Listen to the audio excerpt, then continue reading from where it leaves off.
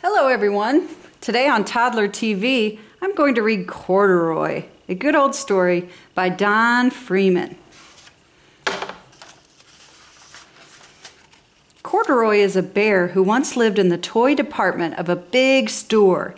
Day after day, he waited with all the other animals and dolls for somebody to come along and take him home. The store was always filled with shoppers buying all sorts of things, but no one ever seemed to want a small bear in green overalls. Then one morning, a little girl stopped and looked straight into Corduroy's bright eyes. "Oh, Mommy," she said, "look! There's the very bear I've always wanted." "Not today, dear," her mother sighed. "I've spent too much already. Besides, he doesn't look new. He's lost the button to one of his shoulder straps." Corduroy watched them sadly as they walked away. "I didn't know I'd lost a button," he said to himself. "Tonight I'll go and see if I can find it." Late that evening, when all the shoppers had gone and the doors were shut and locked, Corduroy climbed carefully down from his shelf and began searching everywhere on the floor for his lost button.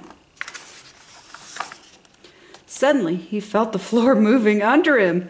Quite by accident, he had stepped onto the escalator, and up he went. Could this be a mountain? He wondered. I think I've always wanted to climb a mountain.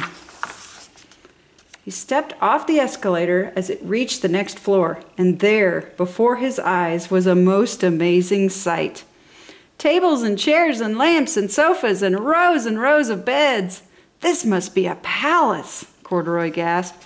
"I guess I've always wanted to live in a palace." He wandered around admiring the furniture. "Well, this must be a bed," he said. "I've always wanted to sleep in a bed." And up he crawled onto a large, thick mattress. All at once he saw something small and round. "Why, here's my button," he cried, and he tried to pick it up. But like all the other buttons on the mattress, it was tied down tight. He yanked and pulled with both paws until pop! Off came the button, and off the mattress Corduroy toppled. Bang! Into a tall floor lamp. Over it fell with a crash.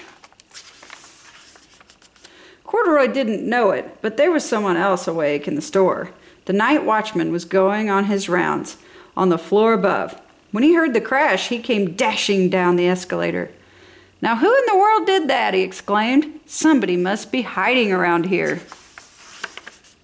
He flashed his light under and over sofas and beds until he came to the biggest bed of all. And there he saw two fuzzy brown ears sticking up from under the cover. "Hello," he said. "How did you get upstairs?"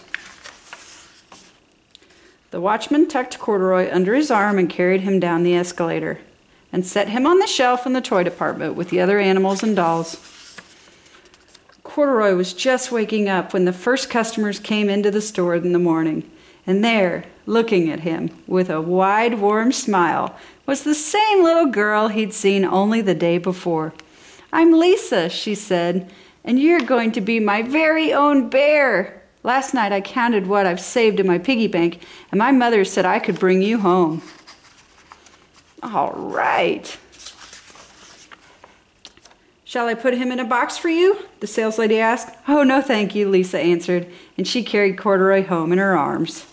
She ran all the way up 4 flights of stairs into her family's apartment and straight to her own room. Corduroy blinked. There was a chair and a chest of drawers, and alongside a girl-sized bed stood a little bed just the right size for him. The room was small, nothing like that enormous palace in the department store. "This must be home," he said. "I know I've always wanted a home." Lisa sat down with Corduroy on her lap and began to sew a button on his overalls. "I like you the way you are," she said, "but you'll be more comfortable with your shoulder strap fastened." "You must be a friend," said Corduroy. "I've always wanted a friend."